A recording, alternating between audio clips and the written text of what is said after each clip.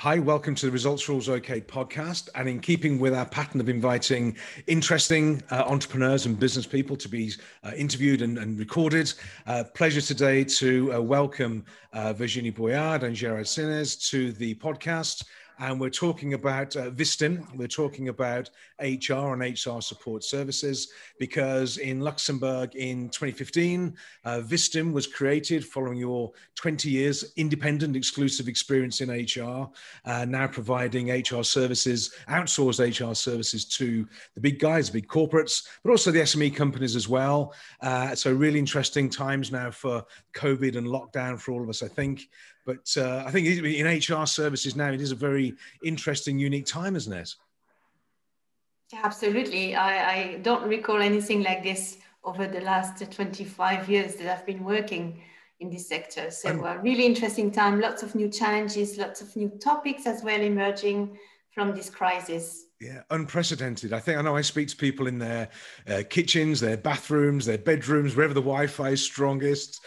It's a very, very unusual time. But also I think companies have had to adapt, and a new word we've used now is pivot, and make dramatic changes as well. But you guys must have seen a lot of this in what you do, running your own business, but also in Luxembourg in this sector as well. So it's, and it's not over yet, is it? It's going to be with us for a long time, I think, by the sound of it. Sounds like, yes. It is, but never mind. Okay. So I run a company in Luxembourg. Let's just say I have 50 people working my company. Why do I need to outsource my HR services to you guys? Why don't I just do it myself and check on Google and do Facebook and make it up myself? Well, good luck. I thought that might be the answer. Unless HR is your core business, it can be a real challenge to manage all aspects of human resources yourself. And it can be a little bit risky too. If you make any mistake, it can cost a lot of money. The regulation evolved quite quickly, as we've seen over the last 6 months. Yeah. There may be also a lot of administrative work involved sometimes. So that takes a lot of time. And there are many different topics to look at, many things that you need to understand. For example, how do you make sure that you pay your people properly? Yeah. How do you create an environment where people feel comfortable working, where they feel engaged, and where they are going to give their best? How do you manage performance issues? How do you manage behavior issues? How do you understand the subsidies that you can benefit from, especially in the last 6 months? The state in Luxembourg has put in place a lot of different mechanisms to support companies. So it's important that you understand all this in order to benefit from it. So there's a lot of things that falls on the CEO shoulders, unfortunately. Yeah. And these are the main reason why they call us for some support. But HR it's a very broad area, isn't it? This is, there was quite a narrow image, I think, in the old days of HR, or personnel as it was called. But HR now, as you explained, is more about the structure, the framework, the motivation, the whole leadership framework that goes alongside and within the HR system. I know I speak to CEOs, and I remember speaking to this to a guy, and he was in the UK. It's some months ago now. And I said, well, how do you motivate and inspire your people? And he said, well, I'll just pay them at the end of the month, and that's it. And it's like, well, those days have gone, I think. Those days of just paying people and hoping for the best have certainly gone now. So, but you must see this a lot, I would have thought. Yeah, absolutely. I think on all the examples, that Virginie just mentioned, which are very concrete, tangible, day-to-day things that can happen. One of the big advantages of for an SME to work with us, to outsource their full HR, is precisely because it is a very complete and complex topic. There's so many aspects to it, and whilst we are really good at managing all their operational part, giving them compliance, giving them peace of mind on all of those things, what we really bring to them is the best practice. So we help them implement policies and HR concepts that help facilitate and promote engagement, employee engagement. Yeah. And employee engagement at the end of the day is what makes the difference between a company outperforming their competitors or being outperformed by their competitors. So it has a huge impact. And you mentioned companies as for about 50 employees or so, well, that's exactly where this really starts to matter and make a difference. I think one of them, and doing what I do as well, I see this where companies, organizations in the SME sector and otherwise, but they do need to realize, and some have, that they are in it doesn't matter what business they're in the customer service business. That's the business they're in. And that depends on their people, their team delivering a great product, a great service, being cohesive. And I think there is this, competitive advantages available through great leadership, policies, procedures that support the whole ethos and culture of the business, I would have thought as well. So, and is that something, have you seen that taking hold now? Do people get that, do you think? Do they actually understand that, people are important? It used to be that people were our best asset. That was always the old cliche, but nobody knew what it meant. But is that changing now, where people are understanding that actually the way they lead and motivate, manage and support their teams is fundamentally critical now? Yes, I think so. Yeah. No, we see that with multiple customers, that they start to get really that awareness. I think, in the HR community, we've spoken over decades to ourselves and convincing ourselves, that we're important. I think that flow of communication has started to shift towards the C-levels, and this awareness is building up that actually people make a difference. It's not just contributing to the talk, but it's walking the talk. Yes. And I'm just giving two examples. Every aspect of HR management, operational or conceptual, has an impact on engagement. It can have a negative impact, it can be just neutral, or it can have really a positive impact. And if you look at the two most important examples, is how do I reward people? I can do so much wrong. Everybody is their people, but I can do so much wrong that it really doesn't help engagement. Well, the other one is, how do I manage performance? Most people today know about performance management, some form of performance management, but of all those types of performance management, there's only maybe one or two ways to get it right. 90% of companies actually do more harm than good in the way they manage performance. Absolutely. So that's the kind of things that really impact companies, and those now that have been working with us since a number of years, they really see the difference in how their business performs. Yes, okay. I think it has become, surely, again, doing what I do, I see this where I think from a CEO perspective, certainly in the SME sector, they're so busy dealing with clients and customers and product and innovation. They haven't got time to focus on being experts on everything, and this outsourcing of skills and technical and for HR service as well. I think it's almost it's like a must, really, because if they want to focus on clients and customers and service to them, they've got to have a backup team to go with them. So I would have thought they could work the way around it. I was being slightly facetious when I said, "Why do I need you?" I mean, I get it; it's okay, but I see this. I see this a lot. I do see it a lot. And I understand that you did a recent survey in Luxembourg, an employee survey in Luxembourg with the employees in companies. What happened? What were the major findings during this bizarre COVID lockdown times? But on that survey, what came out of that? What were the top learnings? Yeah, we actually did an engagement survey. This word engagement keeps coming back. Yes. It was a full-blown engagement survey which we launched during lockdown. One of the main reasons were also, every company was impacted, was going through uncertainty. So did we. We did something to stay in touch with companies, and so we offered that engagement survey, and we were actually very, very pleased with the overall results. We had more than 20 companies, more than 2,600 people who participated in the survey. And we could generate the reports back to the companies, which are of huge value for them to understand where do we need to put our emphasis on. Sure. And in addition to that engagement aspect, of course, we looked at how did companies manage the lockdown period and what matters to their people looking forward. So in terms of key findings, number one was we were positively surprised about how high engagement was. Right. Amongst companies in general. We didn't have a single participant with a low engagement score. They all had middle high to very high engagement scores, actually. That's really good. Maybe linked to the fact that the survey was run over the months, so mid-June to end August, so that was just getting out of the lockdown. And one of the most positive aspects in it was how people appreciated how quickly and how well their employers reacted to the lockdown. Really? Okay. Well, that's encouraging. That's good. It's encouraging, though, isn't it? Absolutely. Yeah.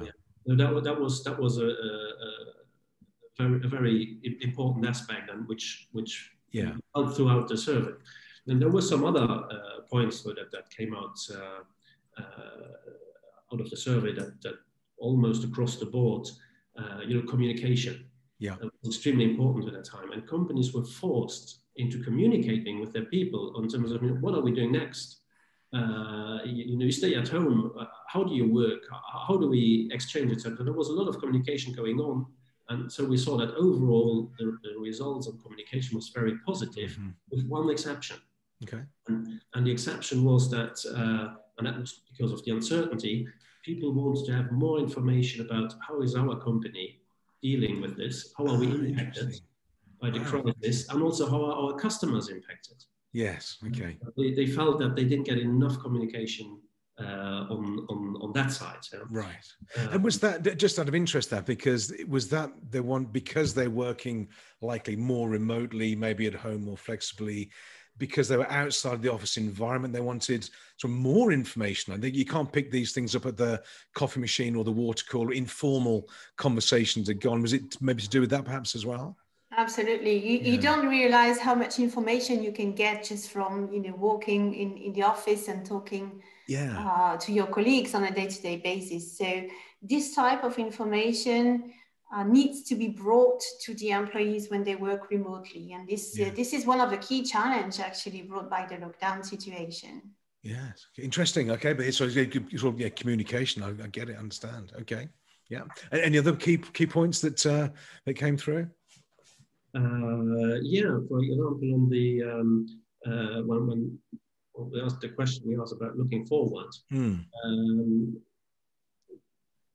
that's the part where there was the most uncertainty among people. On the one side, because they didn't have the information on how well their employer coped, they expressed the uncertainty about what does it mean for my variable remuneration, for my bonus next year. Right, of course, yes. Well, yes. Good question. Good point.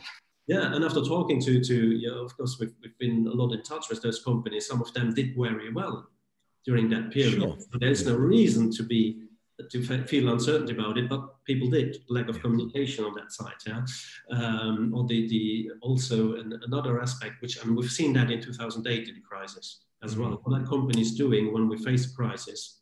We stop managing performance. Yes. Yeah. It's contradictory, because it's exactly that time where performance matters most. Absolutely. And companies have a reaction of stopping management performance. So people weren't really sure, what are my objectives? What is expected of me for the next 6 months of 2021? Yeah, so that's an aspect where we certainly in the companies need to do some effort in, because that stabilizes people again and makes sure performance overall continues well. Yes. Okay. And looking at this situation we're in lockdown 2.0 right now. We've just had the US election, which I sense is not over yet. Actually, it seems to be rumbling on. But anyway, big political change in the US. We've got Brexit from the UK coming up end of December this year. We've got COVID. We've got all sorts of things going on. A lot of uncertainty out there, which there always has been in business, to be fair, but it seems to be sort of amplified right now. I mean, from an employer point of view, and the people you're dealing with, what are employers? What's the biggest challenges facing employers right now? There are many challenges, but the key ones have been very well highlighted by the survey that Gerard has just mentioned. It's really much about, in Luxembourg, adjusting to the new environment, adjusting to remote teleworking. Making sure that the HR practices are aligned with this new reality. Absolutely. Working times doesn't matter anymore. Working places do not matter anymore. Yes. Leadership is also something, that really needs to change, and the practice needs to evolve in order to make sure that managers know how to manage remote teams. Yes. And that's quite different from what we used to. Yeah. Communication, as we have just mentioned, it's also to become broader and quite more often than we used to. Mm-hmm. And the key challenge as we now reaching the end of the year mm-hmm. is the performance review and the appraisal, as we call it. Of course, yeah, exactly. So, yes. People wonders how they are going to be assessed as they have worked remotely most of the year, and managers also are very stressed about it. Of course. They're not quite sure how to assess the people performance. They're not quite sure how to address any performance issues. This is all becoming much more complex than it used to be. So Absolutely. These are the things that are going to hit us again next year.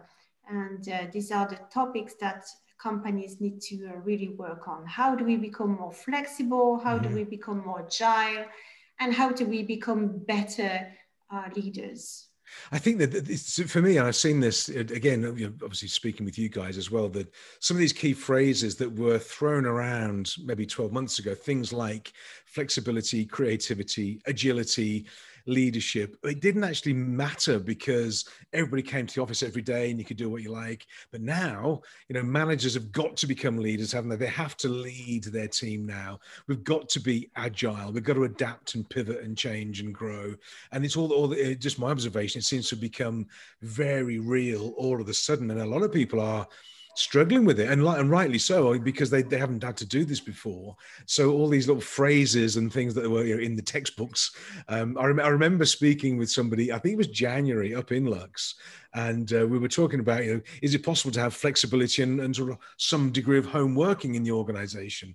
And she said, no, it's impossible because technology, rules, regulations, legislation, restrictions, and blah, blah, blah, cross-border this and all that sort of thing. Impossible. I think I think March the 16th, everyone was at home working. And so what was impossible in January became implemented in March and has now continued on. So I think you're absolutely right. I think this management development, HR policy, leadership, remuneration, motivation, it's a completely different ball game now, I think, pretty much. But you've seen this with the clients. Have they adapted when the people you work with have adapted well because they've got you in their corner, I'm sure. But it's continuing, isn't it? I mean, this is not going to end now because next year is going to be different again, I would have thought. Yeah, I mean, as you said, on mid-March, teleworking was implemented over a weekend. That's exactly. It worked. The impossible became true, didn't it? It's unbelievable. And it worked very well.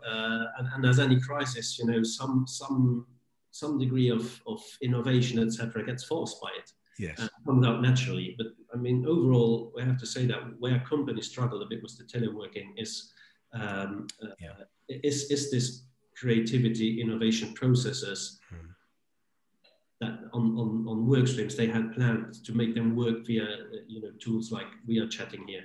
It's difficult to do brainstorming with 7 people in this type of chat environment. So there were some restrictions there on this, but I mean it's going definitely to be a challenge going forward to have the right working environments and set up the flexibility on teleworking there. And by the way, by now, we have a new collective framework agreement, say, on teleworking in Luxembourg. Right. It has been, in the previous version, I think it was dated 2006, along those lines, and now it has been updated, and it is really quite good. It gives a lot of flexibility. It is adjusted to what we need, and probably we wouldn't have seen that change of legislation or agreement between unions and employer representatives if we hadn't had COVID. Absolutely. Yes. Yeah, I see that. I mean, the thing, we should have bought shares in Zoom, shouldn't we, about 9 months ago, I think, by the look of it. We could have been made some money out of it as well, then I would have thought, but still. So in your opinion, because you're involved in the whole Luxembourg, was it HR, this teleworking, remote working, flexible working, is it going to stay, or even if hopefully COVID disappears in the spring, let's say, all being well, will this stay? Is this the new normal anyway? So we're going to be more flexible, more teleworking, home working, or will it go back to what it was before? Do you think? I think it will definitely stay, not to the extent as in a normal lockdown and where you're afraid of cross-contamination in your organization, etc. But people saw the advantages. Employers saw that it works pretty well. Now there were some limitations, and it also came out of the survey. Some people they don't necessarily have the environment at home. Be efficient in working. So on those type of questions, there were always, the vast majority of people said they were more efficient doing teleworking, and they really the vast majority is asking for more teleworking going forward than they had before the crisis. But when you dig into the narrative questions, the open questions we asked, you could read that people say, yeah, but not full time, please. Yes, okay. Yes. We want the mix, the social aspect is missing. Yes. Some of the communication, as we said, is breaking down. So people would like to have some mix, but very likely we're going to see much more teleworking going forward than we had before mid of March this year.